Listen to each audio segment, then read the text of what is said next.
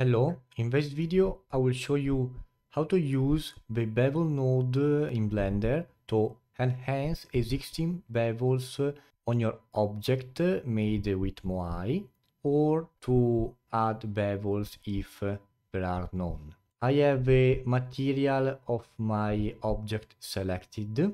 This is just a kit bash piece that I will use as an example.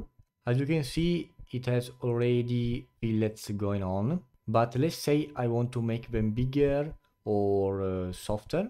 I will press Shift A, input bevel, and this bevel node must be connected to the normal input of a principled BSDF. It's already working, but the radius is too big, so I will reduce it to 0.03. I will also increase the samples count because right now is very grainy. By default is set to 4 samples, which is quite low. I tend to use from 16 to 32 samples. Let's try something like 20. And as you can see, the quality is way better. Let's decrease it a little bit, the radius.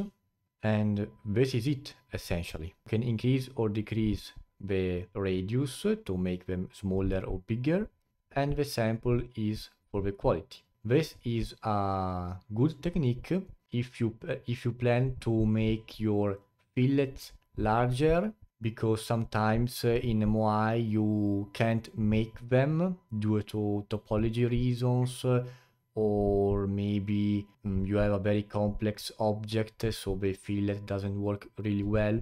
Or it can also be an useful technique if you don't make any fillets at all and you want to add them at render time to save time on the modeling phase. So I hope you enjoyed this video.